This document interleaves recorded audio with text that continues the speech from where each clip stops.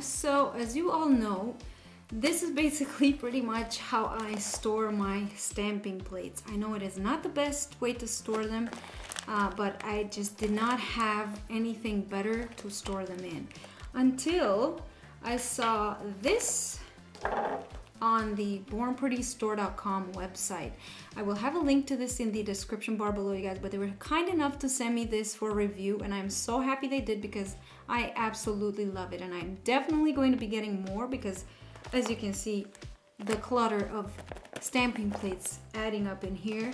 And this is basically a wallet size stamping plate holder. Now this will fit all of these small stamping plates, and it will hold up to 24. And it's pink, which is great, my favorite color. Now over here on the bottom it has a little screw, and this does open.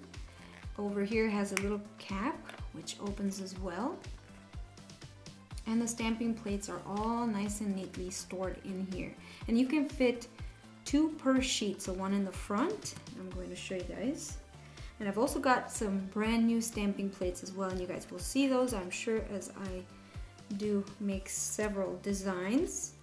So one fits here on the front, and then you just flip it over and you fit the other one right behind it, and you can fit both of the ones that are octagon shape, and you can also fit ones that are round shape. And like I said, it fits 24.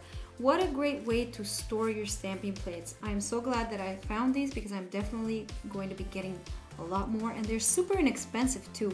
Really nice and small, which is what I like about them, because they're easy if you want to travel with these and just grab a couple of polishes and just do your nails on the go. This is great. And if you, like I said, if you want to open this little screw, it just unscrews and the little stuff will pop right out of here. So go check them out, you guys. Bornprettystore.com. I will have the link in the description bar below. I will also give you my 10% off discount coupon code. Thanks for watching, and I will see you all in my next tutorial. Bye!